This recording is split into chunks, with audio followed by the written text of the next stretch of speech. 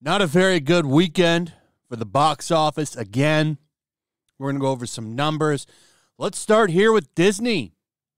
So, Young Woman and the Sea didn't do very well. In fact, I can show you a theater picture here from Eric MMT Weber. And Disney's not even reporting on the box office for this movie, apparently. And you can kind of see why when you look at this image here, nobody showed up to it. And to be fair, I didn't even know it existed until I saw that picture. So I really don't think there was any marketing for this movie. Like I said, I didn't even know it existed. But when you look it up, this is actually a New York Times review, but they have a subscriber thing on it. But this website, DNYUZ, shared it. And you could see it from the headline. Young Woman in the Sea review, fighting sexism in rough waters. I really don't think this brings people to the theaters. And this is also a Daisy Ridley movie, by the way. Bad for her. I don't have anything against Daisy Ridley. She took the movie. Maybe she liked the story. I don't know. But it's not doing well.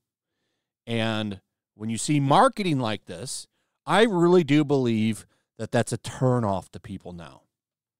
This kind of tagging doesn't bring anybody to the theaters. In fact, I think people say, oh, God, another lecture or something like that, and they don't show up. So this movie, no pun intended, dead in the water. And now we check in with Furiosa, who is still causing the media to have a meltdown. We're going to take a look at some of these reactions in a second. But Garfield has now taken #1 in the box office. It almost took #1 in the box office last week over Furiosa, which really would have been embarrassing. Garfield is being put next to Furiosa when talking about how bad the box office is, but there's a big difference between Furiosa and Garfield. Garfield's already made making its money back. It didn't have a huge budget. Furiosa had a pretty big budget, and it's not going to make the money back. It had like almost a $200 million budget. I think it was like 162, something like that, but that's not including marketing and a couple of other things. So it's not going to make its money back. If anything, this is pretty much the final nail in the coffin for it because, like I've said before, Furiosa has good word of mouth. People like it. I just think nobody wants to see it. Why that is, I don't know. Maybe because the first one, Fury Road, didn't really blow the doors off of anything either. So, I mean, it is what it is. I'm sorry. I think an Old Man Mad Max movie would have done better. Like, if you could have brought Mel Gibson back, did an Old Man Mad Max movie, that movie probably would have made a lot of money. Hell, maybe even just a movie with Tom Hardy, sorry. A movie with Tom Hardy from Fury Road as the actual star, I think, would have done a lot better. It's a Mad Max franchise. People want to see Mad Max, but, you know, you say that, you're a sexist. But like I said, I've heard great things about Furiosa. I just don't have any interest in watching it. I didn't really like Fury Road, and I'm probably not the only one. You did a Fury Road movie like 9 years after the original, in a time where it's, well, the era of the girl boss, and people are tired of girl bosses. And I'm not saying that she is a girl boss, but like with that New York Times article that said that that movie was fighting sexism, the Furiosa marketing made it look like it was a girl boss movie. And after 15 or so The Marvels, nobody wants to see that shit anymore. So this movie is a victim of its own marketing. I do believe that. The marketing for this movie hurt it. They need to figure out how to market movies without being so damn cringy. They think that that shit pulls people in. It doesn't.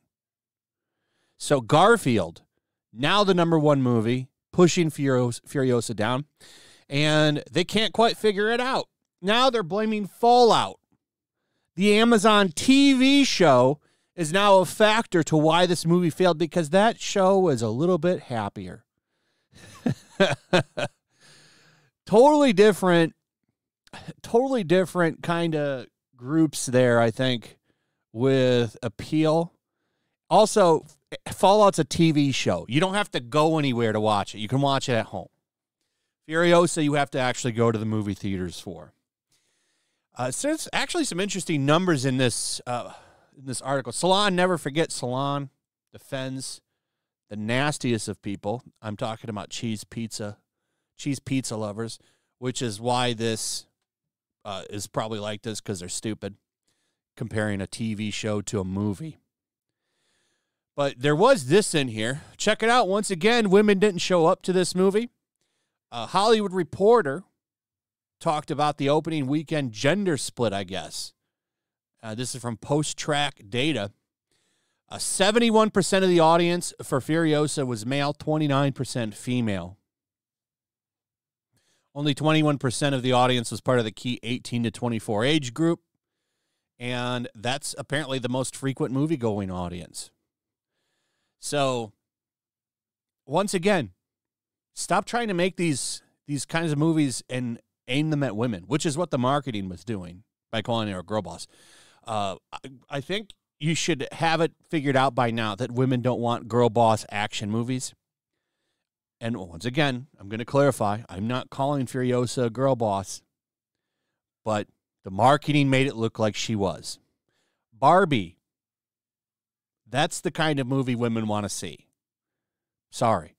I mean, they proved it by actually going to see it. If they don't go see this, they didn't go see other movies like the Marvels or any of these Marvel shows and movies. They don't watch that shit either. They want to see Barbie. I don't understand catering to different sexes.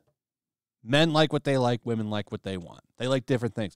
I don't really get why this is such a big deal and why we can't, in fact, celebrate the differences between men and women.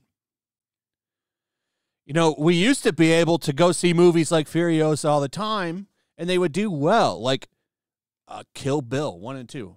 Two of my favorite movies. I love those movies. They didn't market that movie as that Beatrice Kiddo was a girl boss. In fact, to be honest, I don't remember the marketing for the movie. But my point is, you used to be able to make a movie like that and it would do just fine. But now in today's Hollywood, where they advertise on all of these woke points and they think that that's what's going to bring people to the theaters. In fact, they've, if anything, been tripling down on it. It ends up blowing up in their face.